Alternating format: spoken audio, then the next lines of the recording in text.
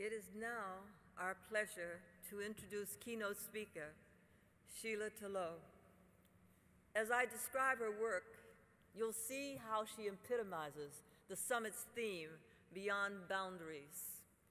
As director of the UNAIDS Regional Support Team for Eastern and Southern Africa, based in Johannesburg, Dr. Tlou is uniquely positioned to kick off the 2016 summit as she speaks on global health policy and solutions to challenges. In her current position, she provides leadership in the response to HIV/AIDS and ensures technical support to United Nations teams in 21 countries. Her pioneering work has earned her the coveted designation of United Nations Eminent Person for women, girls, and HIV/AIDS in Southern Africa. Dr. Tlou is a former member of the Botswana Parliament and was Minister of Health from 2004 to 2009. She was a professor of nursing and director of the World Health Organization's Collaborating Center for Nursing and Midwifery Development in Primary Health Care for Anglophone Africa at the University of Botswana. Dr. Tlou has been involved in the AIDS response since 1985 and founded the Botswana chapter of the Society of Women and AIDS in Africa. As Botswana's Minister of Health, she led a forward-thinking and focused HIV prevention and treatment and care and support program, which is still referred to as a model today. As chair of the Southern African Development Community, SADC, and the African Union Ministers of Health, she provided leadership in the adoption of the SADC Malaria Eradication Program, the SADC HIV/AIDS Plan of Action, and the Maputo Plan of Action on Sexual and Reproductive Health and Rights. She also represented Eastern and Southern Africa on the board of the Global Fund for AIDS, Tuberculosis and Malaria.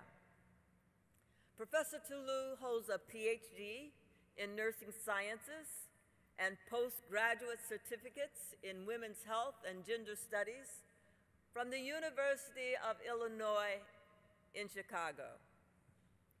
She has authored many publications on gender and HIV and has received many national and international awards. Colleagues, please join me in welcoming Dr. Tlou to the stage.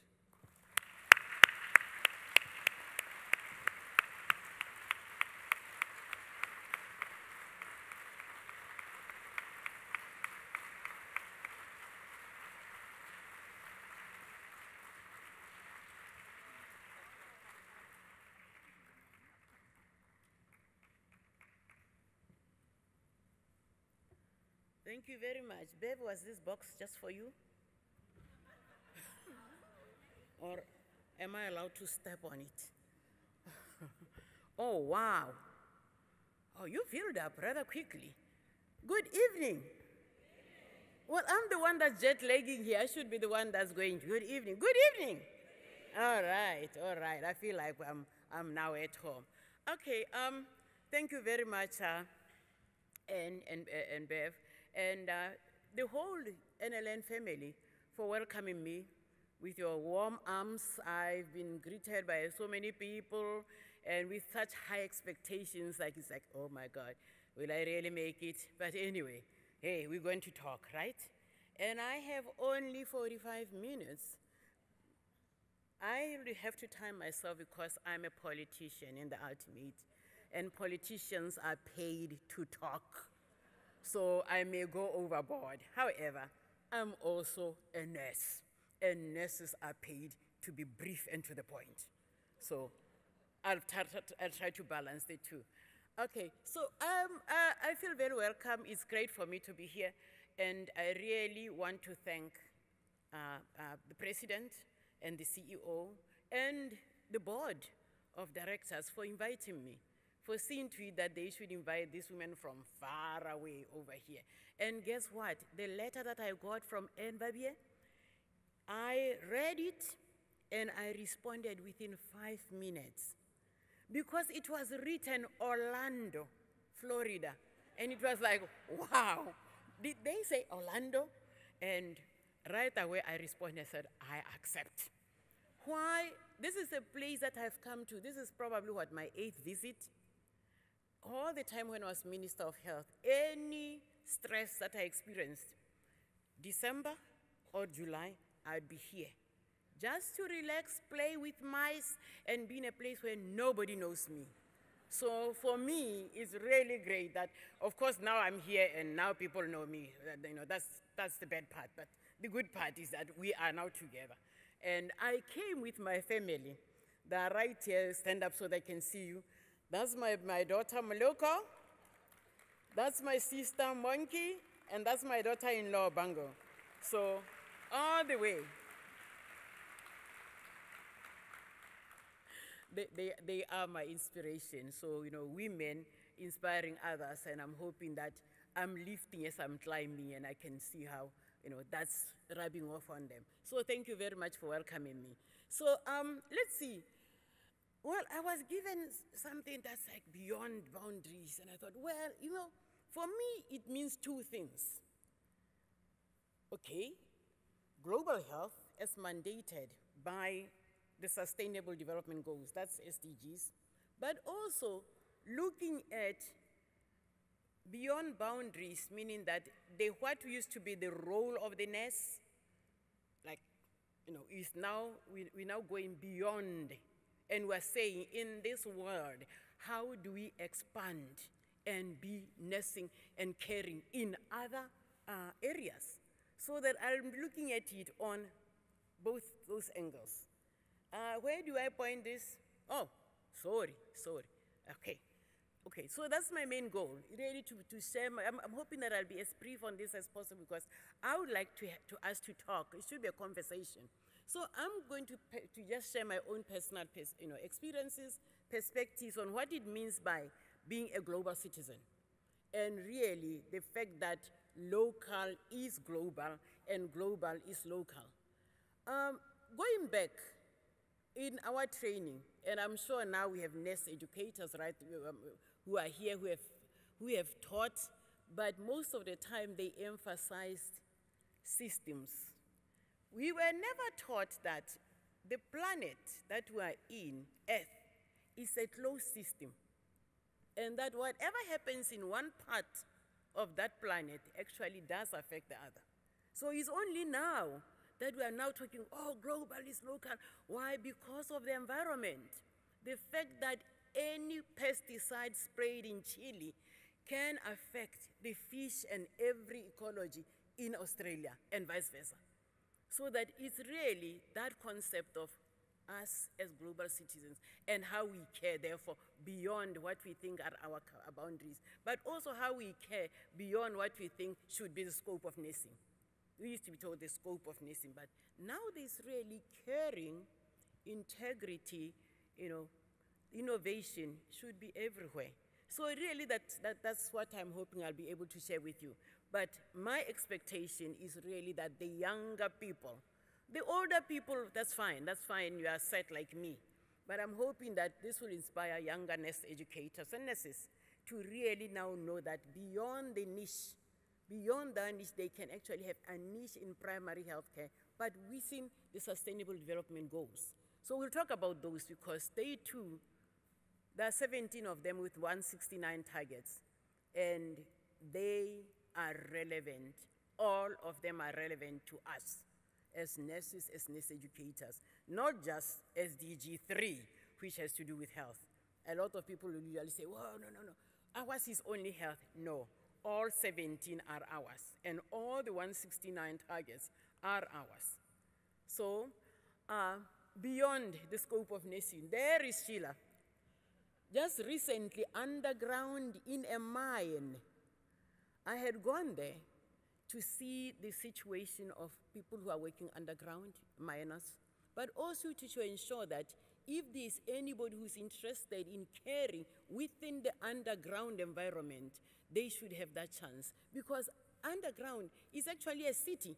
You go there 200 meters, and then you are in a completely different environment. So there I was trying my skill at being a miner, digging for gold, so to speak.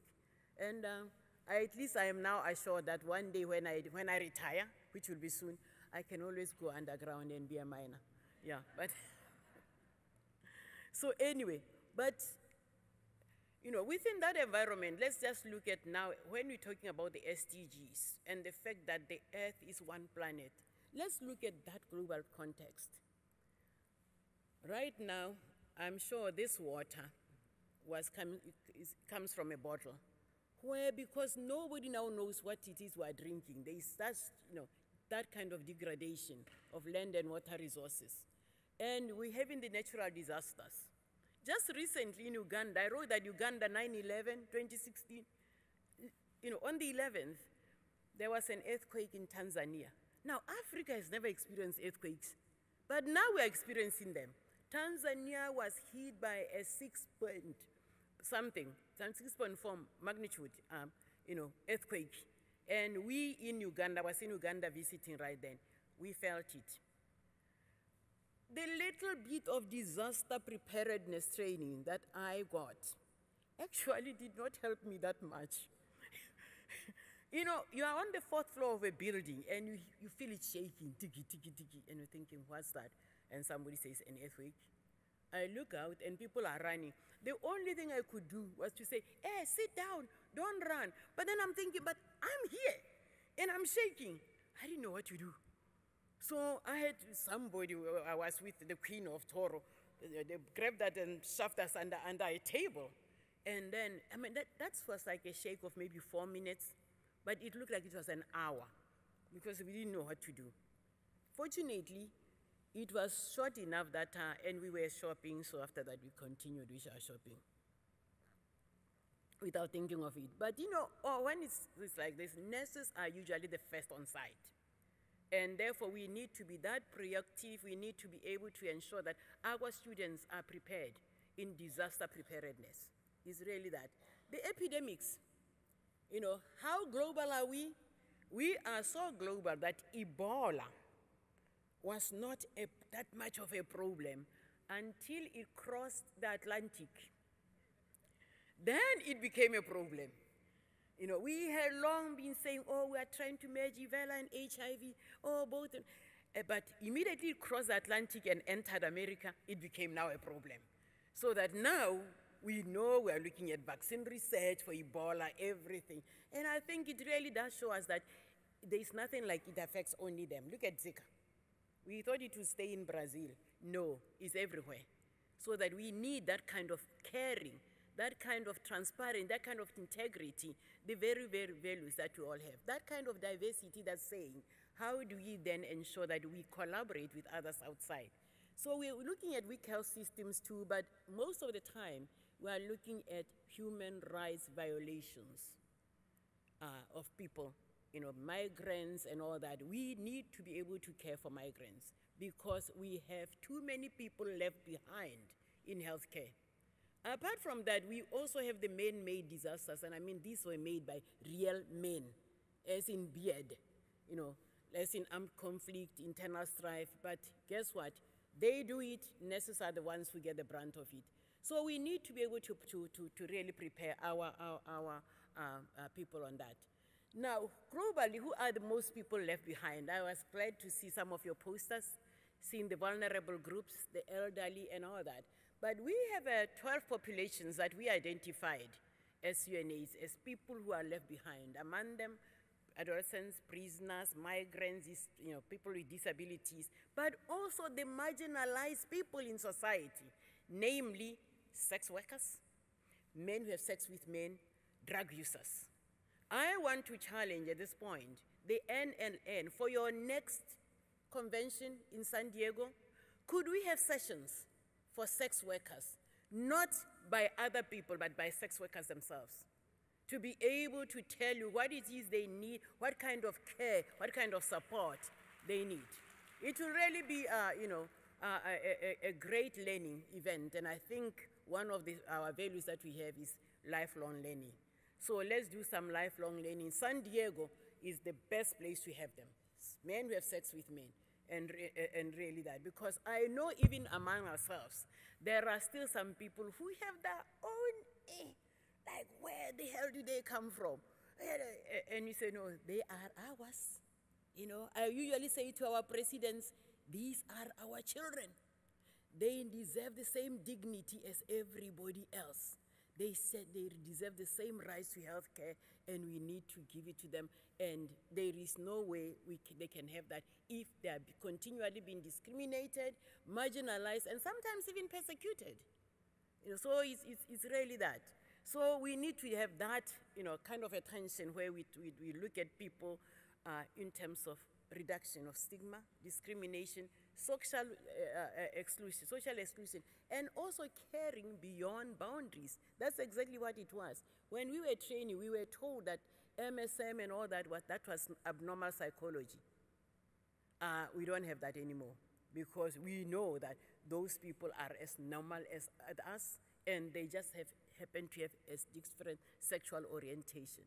So that we're really saying, should anybody be left behind? Not according to primary health care.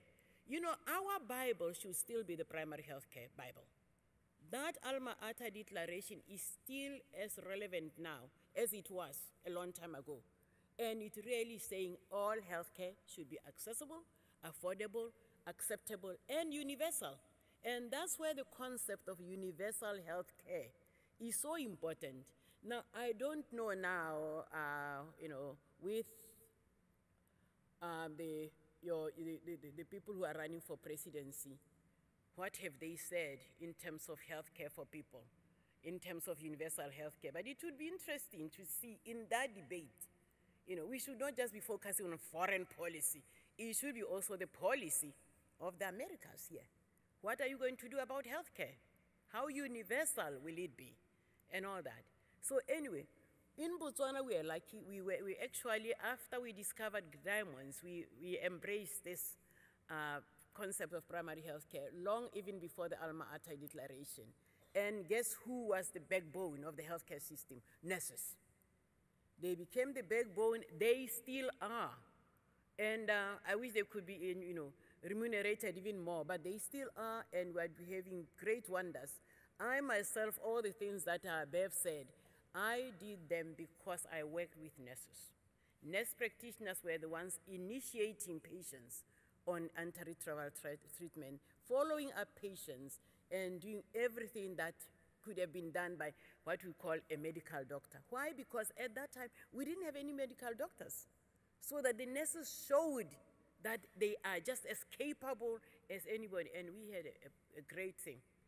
That even now, I'm telling other ministers in the countries to say, did you say you don't have enough people to initiate people on therapy? And they say, yes. I say, where are the nurses?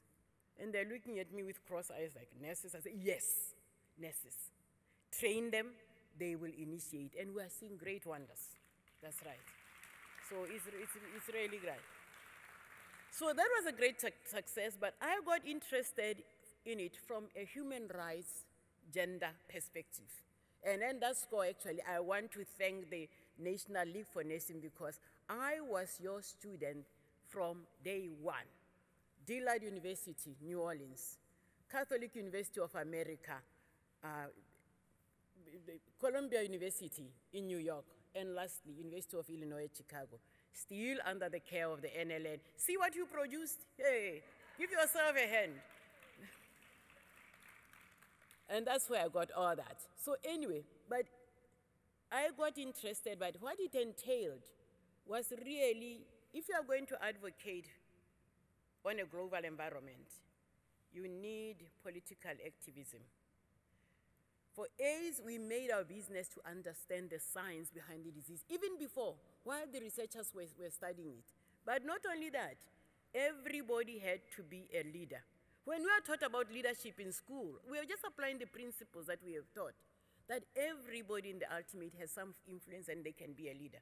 So that we used everybody, whether it's a young person, a traditional leader, a chief or whatever, to just ensure that they spread the message and they can advocate. But most important was that realization that global is local. What is happening globally should be able to happen, especially if it's a good thing, should be able to happen in our environment. Remember when there was a discovery of AIDS, the treatment, we attended a conference in Vancouver, and over there it was like, well, this may not be relevant in Africa because, one, they don't have time, they don't have watches, they can't tell the time.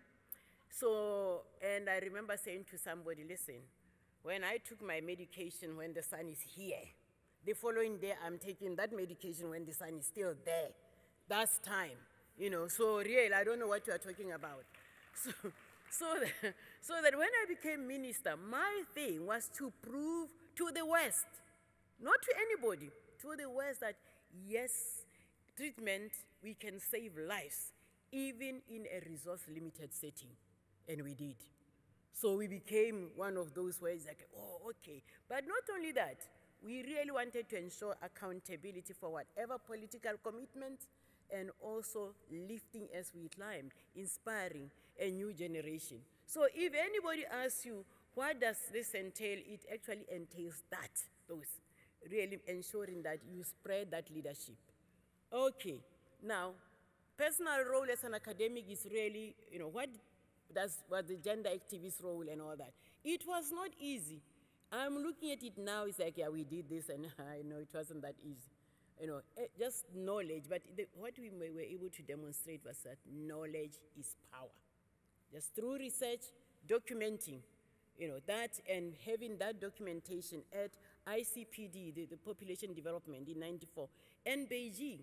In Beijing, they were telling us that no, this HIV is for, you know, men who are for homosexuals. And we said in America. In Africa, it's for heterosexuals. Here we are, and here's the evidence. So that helped a lot. And as director of the WHO Collaborating Center, that was the 22 countries, I made sure that I educated nurses as gender scholars. And it paid off, because now in all the countries I go to, most of my students are the AIDS coordinators. In my own country, when I became a minister, I needed a coordinator in each and every ministry, whether it's agriculture, foreign affairs, education, and guess who got those positions? The nurses, because they were the ones trained as AIDS coordinators. So that was what? The power of knowing.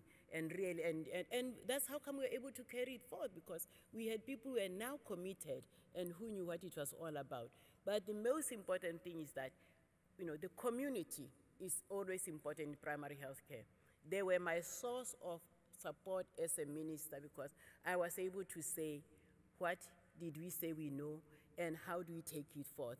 What don't we know, and can we know it? Because at that time, we could not wait for anybody. When we did the provider-initiated HIV counseling and testing, nobody else in the world was doing that. But we sat down and said, look, we have all the paraphernalia. We have the drugs, we have everything, but people are not coming. So what do? We said, let's have provider-initiated voluntary counseling and testing. If you came in, we didn't care whether you had a broken hand or what. There was somebody there living with HIV who said, I know my status. Would you like to know yours? And somebody said, what does a broken hand have to do with HIV? And they said, well, just so you know your status. And as a result, as I'm talking to you now, Botswana is the only country actually in the world where 90% of the inhabitants know their HIV status. That's right. So when we talk 90, 90, 90, I usually say Botswana has reached that, you can get it too. That's right. So we've already talked about the HIV program.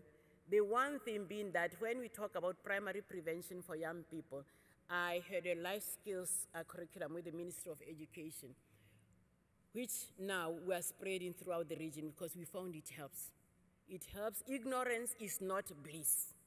And a lot of parents at that time wanted to keep their children ignorant, but we're able to show them that no, you don't, we work with them. So now, what we call comprehensive sexuality education is actually in every country in Eastern and Southern Africa. So now, our mandate as nurses, nurse educators are the Sustainable Development Goals. We need to find a niche in there. Number 3 is good health. But if you look at all of them, from poverty, through energy, through hunger, all the way to even peace and justice, nurses have a role there. And it's just a question of developing our niche. So we need to educate our students on what the Sustainable Development Goals are, because these are here forever. Unlike the Millennium Development Goals, which were really for developing countries like ours, these are for everybody. So that we can find a niche in there and be that nurse who is taking care of life below water, SDG number 14. So we need that. But our mandate, if you are going to look at health, is actually right there. Now, I like number 3, ending epidemics, but also number 4, reducing non-communicable diseases, mortality. Because right now we're dealing with those non-communicable diseases, and we need to ensure that we promote even that, but also the mental health and well-being of our people. So I'm not going to, some of them, that are right there. Now, because of that, we had to sit down and do a political declaration on ending AIDS, which was adopted by our heads of state, including your head of state, Barack Obama.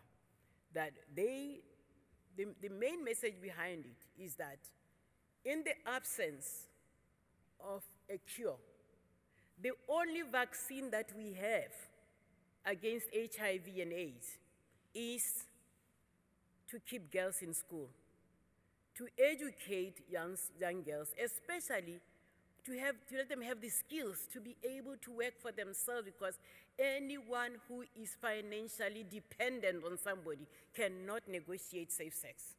So is also to ensure that while they're in school, they are supported to remain in school, to have comprehensive sexuality education, to ensure that they are free from gender-based violence, and most important, especially in my part of the world, to end child marriages. Those are the things that I'm now working on, ending child marriages. Not a very popular topic, but I don't mind going to any one head of state and telling them, just because you married a 14-year-old doesn't mean that it's still relevant now. Let's see how we change this whole scenario. Otherwise, your country will be left behind. So we have that. But we need to eliminate infections among children, and that's the only way we can be able to really end AIDS, because the mandate now is ending AIDS as a public health threat by the year 2030. So what should we do? Ending all forms of violence against women, leadership by young people, but also, as I said, universal health coverage and social protection, so that we have the cancers, the non-communicable diseases, the emerging diseases like Zika, and the ones that are re-emerging. We need to ensure that we are well-versed with those, and our students are able to care in all that capacity. Okay. This is a case for universal health coverage, which is really to say that the current World Bank and World Health Organization target is really to say that by 2030, all populations, independent of household income or place of residence, should have at least 80% of essential health coverage, and they should have financial protection from out-of-pocket expenses. It means caring for migrants. It means caring for refugees, because if you don't, what they have in this global community, you will eventually have. I usually say to my countries, it's either you, they say, but it's so expensive. And I say, you either pay now or you pay later. That's right. So choose. That's right. So it's basically that. Is it affordable? Yes, it is. What we need is really to increase domestic resources. A lot of our countries said they would devote 15% of their budgets to health. They have not yet done so. That alone can solve a few issues.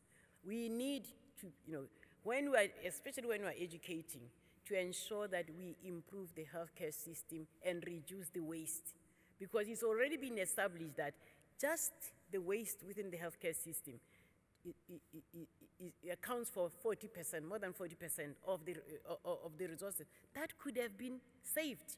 But not only that, unmotivated healthcare workers, overuse of medicines and technologies, and I know in our country, this very country, that happens a lot. So we can, through shared responsibility and the global solidarity, ensure that we join that innovation, that diversity, that cultural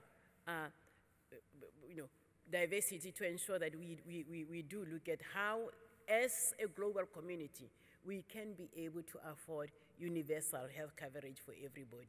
So, however, let me now conclude. We'll still talk, but what are our educator roles as far as I'm concerned? Knowledge is power, and I want to congratulate the NLN because you are giving awards on research. Those research awards are very important. We need to really focus on those, so it's really great. But we need to ensure that our power is not through opinion, but through evidence. But not only that, we need to now know and monitor the implementation of all the global commitments, especially the Agenda 2030. Agenda 2030 is the Sustainable Development Goals, and you now have an election coming. Your two people savvy with the Sustainable Development Goals? What are they going to do about them and all that? But we need to promote, engage communities, civil society. I said community-based responses and said Malawi success. I worked with the traditional leaders in Malawi, about 15 leaders, and their final declaration was that no child will be born, no child will be married under the age of 18 in their communities. And the great part was that it was not just a declaration. They're actually implementing it. And I'm sure if you Google now, there is a female chief, who is famous to have stopped, within a period of a year, she has stopped over 1,000 marriages and sent those girls back to school. So we want people who are like that to say, no, she's not going to get married, back to school, and until she finishes. So we want that kind of productivity, and we know once we involve the traditional leaders, you are right there because the community loves them and all that. But ultimately, we need to use all power, especially access to corridors of power. If you know people among you who have access to, let's say, Donald Trump, hey, use them so that they can be able to see how you penetrate that. We need people who can access corridors of power. I made sure that it was my responsibility to access corridors of power. But then I was a civil society activist, so that when I came back, let's say from a conference such as this, I would go over and say new information to the president. New information says we need to do 1, 2, 3. And he says, but can it be done? I say, yeah, we can. Civil society, Society for Women and AIDS, we can do it. And we say, go ahead and do it. So we need that kind of access. And I'm still using it now. Here is my access to corridors of power. These are the ministers of health of the SADC, the Southern African Development Community, all 15 of them. And I was working with them actually to ensure that they make sure that legislation against girl-child marriage is there in their country. Fortunately, none of these countries practice FGM, the female genital mutilation. But even then, it was ready to say, let's make sure that we include any cultural practice that would predispose the girl child and the boy child to harm. So there they are. Those are the ministers, and I was able to sit down with them and really go through, no, that's what we mean access. Yeah, but lastly, we need you to be advocates. Let's identify interprofessional and intraprofessional, global collaboration. I know some of you have student exchanges. Okay, we need to expand those so that our students can be able to learn from students from another state, but not only that, students from another country, not only that, students from another continent completely. I know it means money, but you know what? It's a drop in the ocean. If you are able to send 2 students, that's 2, and those will do as much, good as when you send 10, because when they come back, they are ambassadors. So be a leader. Leadership is not easy. It encompasses a lot of challenges. All the things that Beverly was saying was doing were not easy. You end up having people who don't understand you and think you are being too radical, or they make you a minister to shut you up. I think when I was made a minister, it was more, let's shut her up. And I didn't. They opened a can of worms. But, so it's really that. But we need to mentor, we need to inspire, we need to motivate other nurses and future nurses. I'm taking that a lot of you are going to interact and we'll be able to really inspire each other with our stories. But most important, let's make sure that we have a few nurses and nurse educators in political office. Can we? In political office, to ensure good governance, gender rights-based services, to ensure just like especially those core values of diversity, of caring. That's the only way we can do it. But I usually end up by saying, think of the very first man.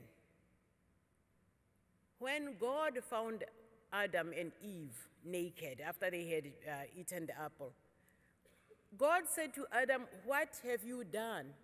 Adam could have said, the snake made us do it. He could have said anything, but guess what he said? The woman that you gave me made me do it. Listen, men never spoke for us then. They never will. So we need to be there. We need to be there ourselves. So let's start right now. If there is anybody who has an inkling whether she wants to really aspire for political office, let's give them that courage and say, we'll ask the nurses in every county, to vote for you. So with that, thank you very much, and let's all unite and care beyond boundaries. Thank you.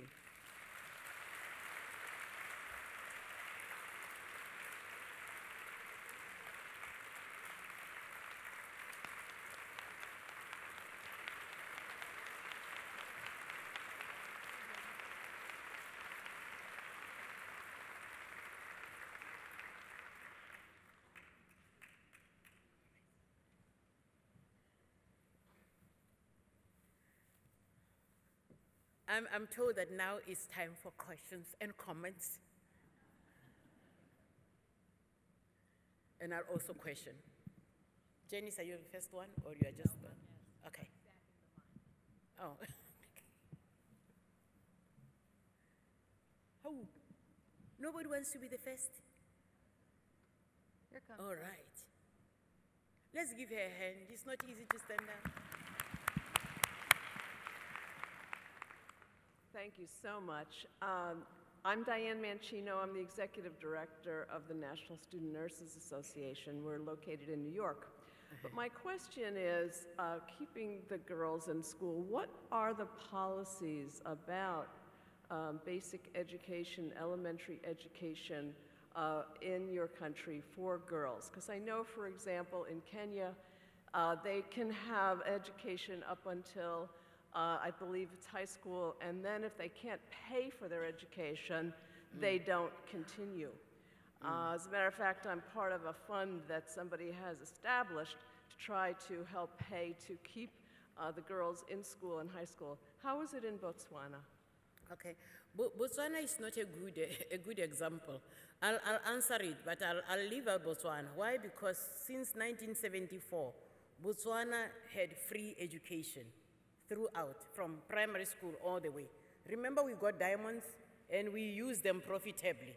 So I'm one of those who benefited from free education all the way to post-university.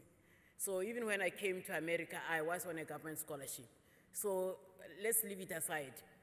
Right now, I'm battling with a lot of countries where they were following the MDGs, Millennium Development Goal of education. Actually said, the definition of it was at least 9 years of education, which was terrible, you know. Now, 9 years of education, you know what that means? It means you are coming out at junior high. Immediately after you've passed junior high, you know, now your parents have to pay. If they are poor, they cannot afford, you are coming out, and guess what you are? You are a glorified housekeeper. That's all you are. So that's how come then it had its own flaws. So what we are doing now, and now it has been rectified under the Sustainable Development Goals, is that it should be education with skills up to post-secondary school. So a lot of our countries now, that's part of what I'm doing, saying to the governments, you need to pay for your students. And when they say, yeah, but it's so expensive, and you say, no, the budget to education, we put Botswana as an example where 27% of the budget in Botswana goes to health, to education, 22% to health, and only 5% to the military. You know, African governments are arming themselves to the teeth. You wonder what kind of war they're waging. Yet if they could take that and really say military less, they could be able to send those kids to school. So that's what I'm spending my time doing. It's not easy to tell a president that, Your Excellency, if you look at your military budget, you could actually take half of it and put it onto education.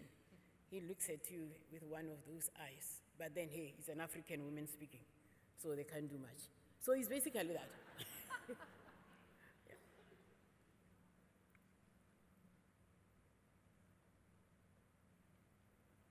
Hello, I'm Elizabeth Crooks. I'm from the University of Alabama at Birmingham. I'm a faculty member. First, I want to congratulate Botswana on their 50th anniversary. Yes. So congratulations. Thank you. I have a lot of international students, and many of them choose not to go back to their home countries. And Yes. I'm at a loss to what to say to them. So could you address healthcare worker migration? And maybe give me some words of wisdom to encourage my international students to go back to low-resource countries. You know what? They will ask you in the first place, what am I going back to?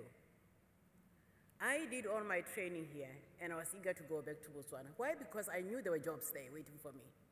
In fact, after I graduated my after I got my undergraduate degree, I had 4 jobs chasing after me, until one of them caught up.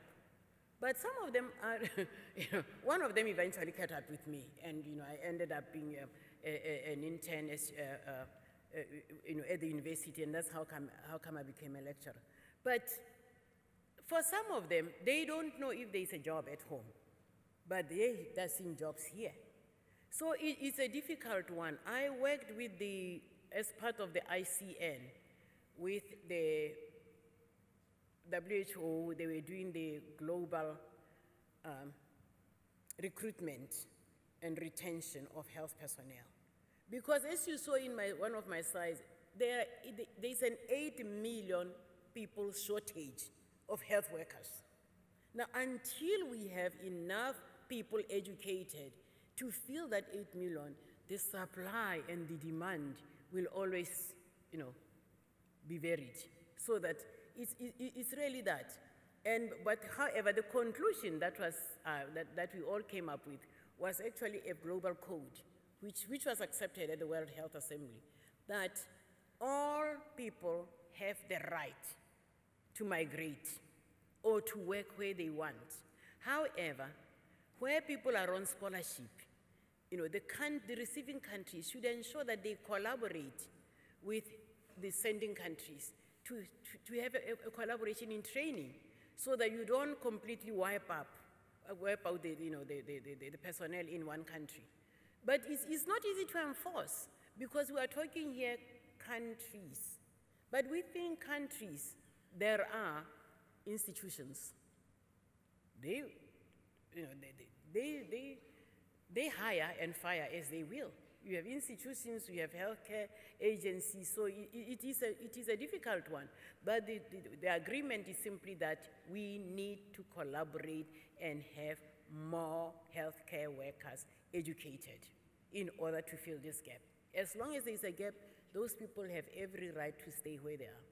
Yeah. Maybe they'll go home one day, but and maybe when they see some of us, I'm hoping right now I'm talking to somebody who is from Ghana, who is here and seeing that, oh, she looks okay, she's from home. Okay, maybe there's a job there, I can go, It's really just that we need to inspire them to say, things are okay at home, you can go, there will be a job waiting for you. Yeah.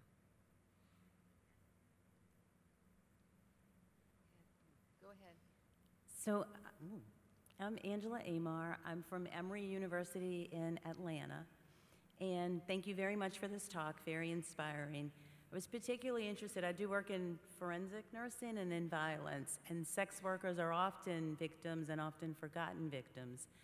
Also, I'm intrigued by this idea of transactional sex and how often that occurs and most people aren't aware. So I wonder, what are the things you think we should be doing? What should we be teaching students, and what should we as nurses be doing that reaches out and helps sex workers? We're talking sex workers. I missed the question, but is it about sex work? My question is about what should we be doing? You said you hope that we really address more with these forgotten victims and sex workers. So what are things that you think that we should be teaching students, and what are things that you think nurses should be doing in regards to that population? Okay, I don't know if you should be teaching students. We should be getting a sex worker to come and teach students what they do and what their needs are. So, I mean, even when I was a professor at the university, I would get a sex worker to come to my class and to, educate our people, our student nurses on their experiences, their expectations, the harassment by the police, and what needs to be done. And actually, I became a lifelong learner myself in that when I became minister, the first thing I did was to tell the police, no harassing anybody. We don't have a law in Botswana against sex work. We have a law that says no loitering. Now, it's very interesting that loitering applies only to women. Men do loiter, So I simply said, no more such thing as loitering. And we started programs for sex workers for and by the sex workers themselves. So because in the ultimate, they are the ones that can really educate what is needed, on what is needed. But we then would get nurses who are more, let's face it, we all have our own little beliefs and all that, and religion sometimes interferes with that. But we're able to get nurses who are more able to work with sex workers and be able to ensure that they have the supplies, the whatever. But in the ultimate, the people who know themselves are the sex workers themselves. So they were in the lead and were only supported by the nursing personnel. And let me add to say that right now, one of the things that I'm doing with the governments of the it's really 21 countries, but it ends up being 24 because we have the Indian Ocean Islands, is to work in any one country. When I say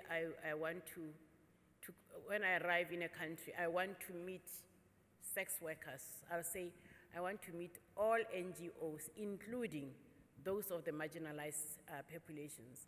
And then I say, in there, I also want to meet the faith-based organizations. And it's a very nice meeting where you have men of the cloth, and with men, we have sex with men, and with sex workers. And I start by saying, do you all know each other?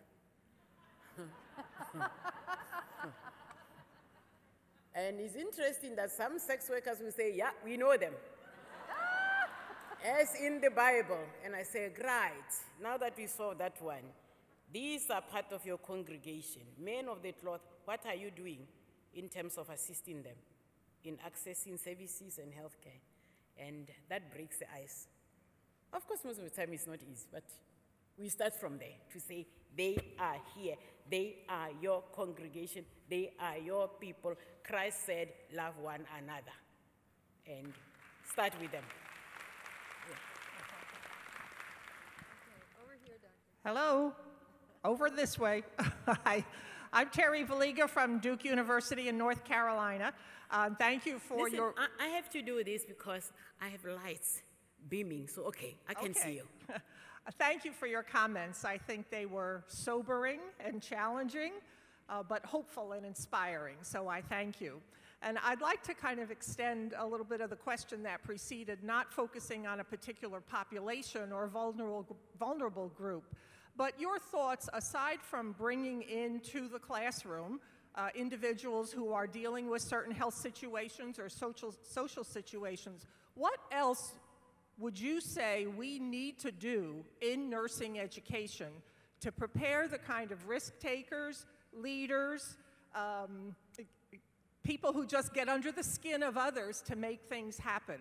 What do we need to do in our nursing education programs that will allow that to happen? And I think it's more, personally, than preparing researchers in PhD programs, because there's too few of them. Certainly that's needed. But in our basic programs, what do we need to do to prepare the kind of leaders and risk takers that you clearly say are needed to make these things happen? Thank you. Yeah, okay, thank you very much. I guess, you know what, it depends on the amount of funding that you'd get. I mean, exposure globally would entail sometimes having to take students outside. However, the most important one and the easiest one is to ensure that we take our students out of the hospitals and clinics more into the community. You know, at community level, our students meet all sorts of people, and they can actually be able to therefore go and give care. I mean, what would be wrong with somebody being assigned to go and work with sex workers in their environment where they get there, they're sharing information, let's say, on how they can access health services, on condom use, on things like that. Just to put students there for a week, that's a very great learning experience. It's not like they'll teach them how to be sex workers. That's never taught. But half the time we are thinking, those kinds of people. But you see, we need to educate our students to know that in communities we have some people that are marginalized. We have these straight people, and therefore we can take them to the creche where they can see, children. I mean, I know we used to be taken even to, we'd be assigned to the nursery schools. And that was good. That was a good form of pediatric nursing that didn't entail you having to be in a pediatric ward and necessarily seeing children who are, in those circumstances. By the time you go to the ward, you actually have now a perspective of what children, are like. It was really great, yeah. So with that, I think I want to recognize a lady I went to school with, Titi Taylor, right here. Dillard nursing really exposed her to a lot of, outside the hospital clinic environment care. And I think that's what opened us up to say we want to now be in public health or community health. So, Titi, over to you. Yeah, it's good to see you. We have one here. Hi, I'm Kathy Kay from Liberty University, and I teach global health to DNP students. And I was really glad that you mentioned female genital mutilation because it's a problem that's starting to come to the United States. And I was just recently in England and noticed that there were billboards educating men about protecting women from female genital mutilation. Could you address that, please? Okay, yeah.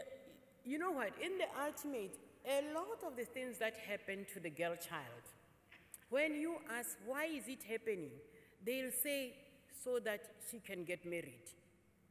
It's always to please somebody other than herself, and usually the male. So that now, as part of the United Nations, UN Women has come up with a slogan that they call He for She. It's a campaign where you're looking at how do men become decision makers, but decision makers for their own health too, but also for the health of their families. So, for example, right now in the AIDS field, we are finding that a lot of men don't come for testing. They test through their wives. Somebody will say to the wife, did you take a test? And you say, yeah, an HIV test, yeah. Okay, are you negative? If you are negative, I'm also negative. Because being sick in any one setting, whether it's African or whatever, is definitely not masculine. So it's really to try and push men to say, look, health decisions are in your hands, but they should be also for yourself as well as for others. So that it's really now time to educate to them. If you educate them on the dangers of female genital mutilation, I can see where a lot of fathers actually have stood up and said, I don't want my children to have anything done for them. That's the way we tackled it in countries like in my region. The countries that have that are Kenya, Uganda, a little bit of Burundi, but it's really Kenya, Uganda. And it is only when we involved men that we are actually seeing the problem go down, because you can outlaw. People always say, oh, there should be a law against it. Laws are laws, but they need to be domesticated at community level. Otherwise, they're exactly that, pieces of paper. So it's really educating the men, the grandparents, and everybody to say that is no longer relevant. And in any event, in this global world that we live in, who told you that these children are going to be married to Kenyans? They could be married to Belgians, to whatever, to Americans. So really, you don't want an American to run away after looking at your daughter and find that the parts are missing, right?